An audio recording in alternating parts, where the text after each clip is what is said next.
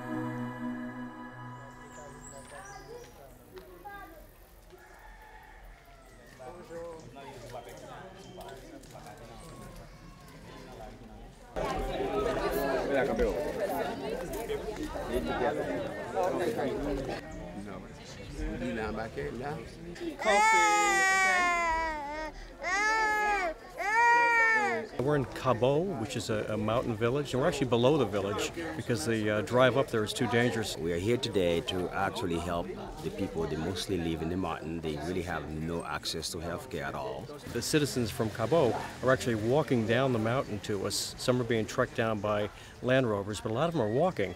And these are people who have never seen a doctor or a nurse or had health care before. When does that hurt? I want to know if it hurts after he eats, after he walks. When does it happen? We asked a lot of people when the last time they ate was, and some couldn't remember. Nobody had said that they ate today. Not one person we asked said they ate today, even as the afternoon went on. And a lot of people couldn't remember the last time they ate. They did say they were hungry. There's been a lot of adolescents that are much, much smaller than they should be for their age, and when you talk with them, they're hesitant to talk about it and hesitant to say the truth, but they're really not getting them much food each day. One kid said he's really not quite sure from day to day what the family's going to be able to provide for him. Some parents feed their kids dirt. They don't have anything else to feed them, and then they can get the worms. I don't know if they've ever been introduced to what a vitamin is or what food is. A lot of people I know that came in today haven't eaten in days. They weren't sure if they were going to have food for the next couple of days. We were giving vitamins to these kids just because one vitamin is probably has more minerals than they're going to get in a week or a couple weeks. Well, a lot of backaches, and I think this is consistent with the type of work these people actually do in the area. They have to actually plant the land and to make their food, and they have to carry it in their back and their head and take it over the mountain. Situation with this gentleman over here developing.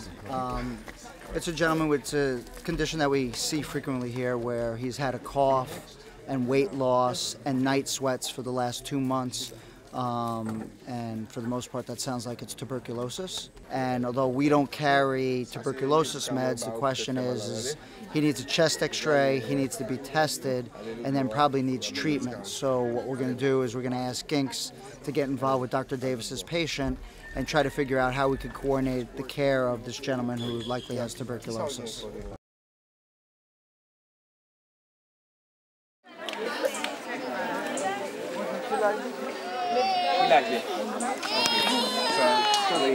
Ralph, how many times does she have to take this one?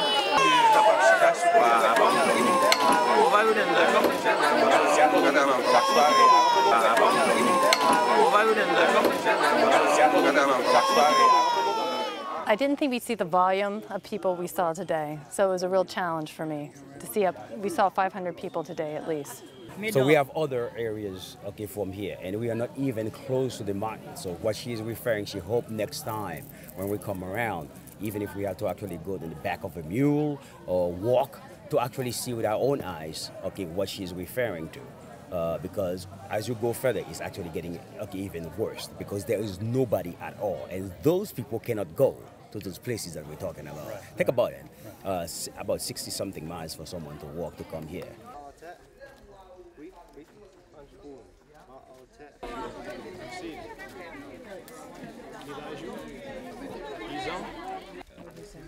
I was just giving if he goes to school, he says yes. What grade? He says 4th grade. Yeah. Gerard, I can take one, and then he'll go from there to the pharmacy where he'll pick up some medicine for his blood pressure and his heart going fast. But when his head hurts, take one of these. Does he smoke? Vous fumez? No. Respira? Right back.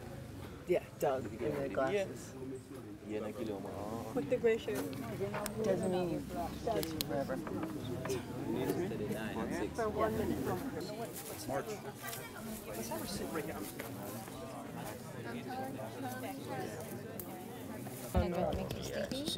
She's totally protein depleted. Yeah, she is. The liver is gone, fried. So here's the challenge. How do we say to her, this thing in her is bad and it's going to get the best of her and she doesn't have much time left? This woman, the end result was she probably has uterine cancer, endometrial, squamous cell, cervical, not quite sure, but there was a big mass in her belly. She said that they did a scan, quote unquote, and thought there might be something wrong with her uterus, some fibrosis or something. Well, on exam, there's a big mass in there. It doesn't appear benign to me for her to be that severely starved and emaciated, so it's almost certainly malignant. We were able to explain to the patient and to the 2 daughters that this is in fact bad. It's probably cancer. It's going to get the best of her. What we're going to do is help her feel better. We gave her some pills, Benadryl for sleeping, some Tylenol for her pains, gave her some gummy bear vitamins. She got a power bar from me and a granola bar from Ginks to help a little bit of nutrition, but our message to them was to get her to drink as much as possible, keep her comfortable, and that's what you have. And they actually appeared to be very grateful, said thank you and yes a lot, and smiled that they finally got the truth. That was a sense I got from them. They finally got the truth that something was not good. So.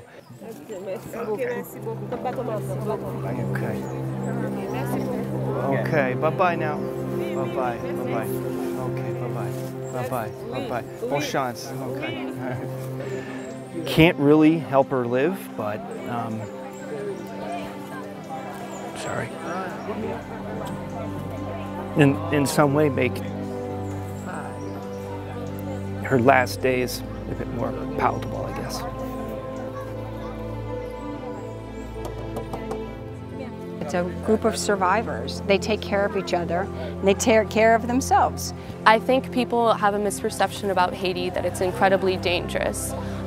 There are parts of Port-au-Prince that are definitely dangerous, but the town that we're staying in, the town here, they are so grateful to us that they would never do us any harm. They would never come in between us and giving them medicine, and they're so grateful. Most people I know have a lot of empathy, but to actually give up some time and come here and form a connectedness and a relationship and realize that, you know, we're all connected is awe-inspiring.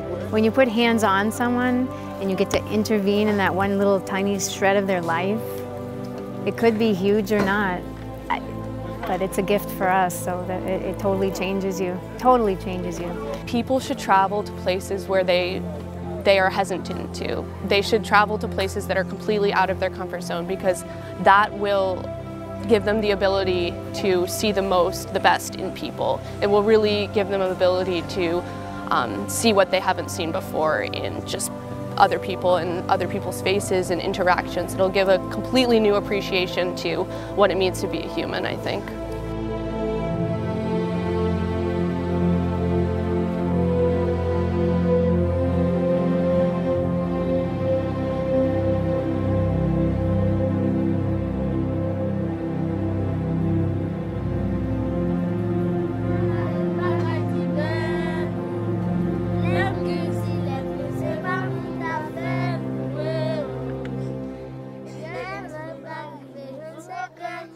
Arrivé, je Happy birthday